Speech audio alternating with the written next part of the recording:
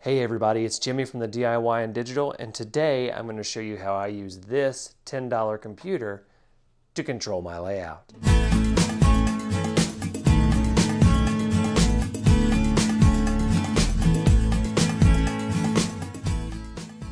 Okay everybody, let's get right into it. This is a Raspberry Pi Zero W. The W stands for Wi-Fi.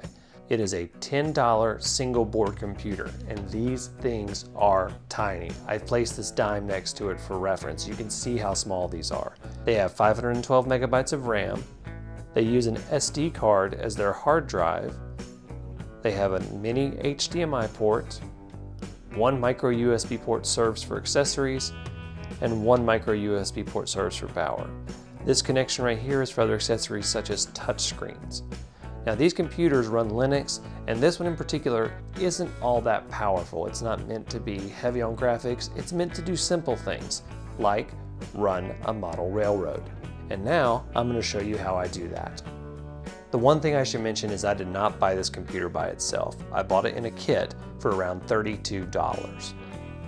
I also had to buy a USB port hub that is specifically designed for the Raspberry Pi Zero. This was around $7. So what we're going to do first is we're going to stick that SD card right in there.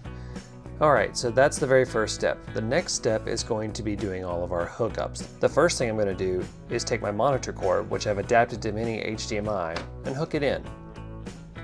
The next thing I'm going to do is I'm going to attach the USB hub that I have for all the accessories. The main accessories I'm going to be hooking up are my keyboard, my mouse, and my connection to my layout. And then finally, I'm going to take the power connection and hook it up here. Your Raspberry Pi Zero will then begin to boot up.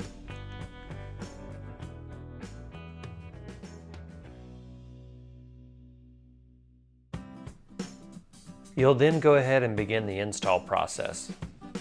Because this is a small computer, this will take some time.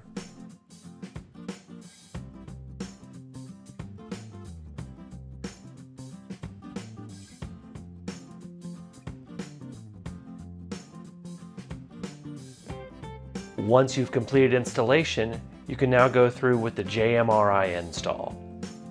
Once you have Linux installed, you can go ahead and open up the web browser that comes with it and navigate to the JMRI homepage.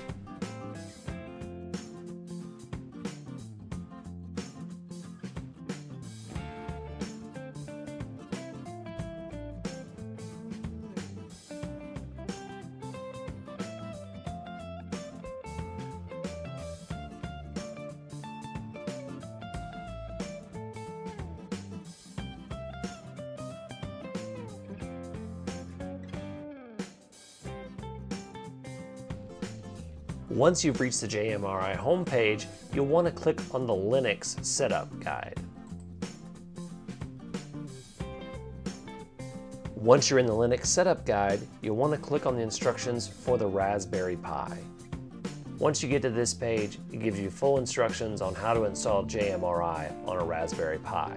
In this case, a Raspberry Pi Zero W. You'll scroll down a little bit and you'll see a link to download JMRI. Click that. This will take you to a download link page, and you scroll down until you find the Linux download.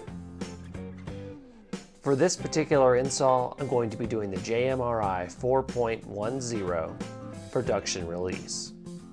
In this window, you see options for Mac OS X, Windows, and Linux. Click the Linux option. Your computer will begin downloading JMRI.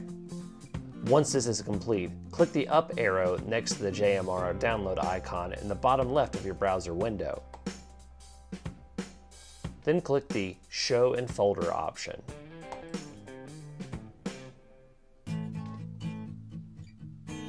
You'll bring up a folder with this icon right here. This is where all of your JMRI files are.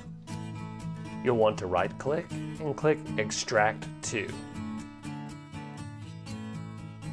Once you've done this, a window will load with the JMRI folder. You'll go to this icon, which is the Extract folder. Once you have this up, you'll click the File folder on the right-hand side and click Desktop. then click Open. Once you have the desktop selected, click Extract. This might take some time. Once you've placed the JMRI folder on the desktop, you'll need to click the terminal icon in the top left. Now all we have to do is type a simple line of code.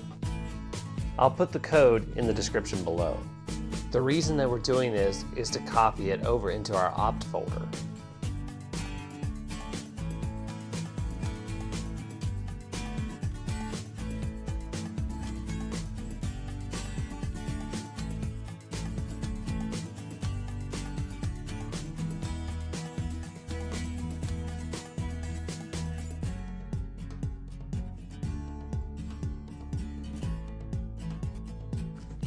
Now that this is complete, we can go into our opt folder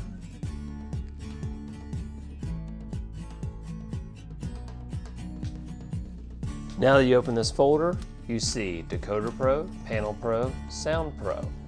The gear icon means that they're a program. Let's open up Panel Pro. You want to click Execute.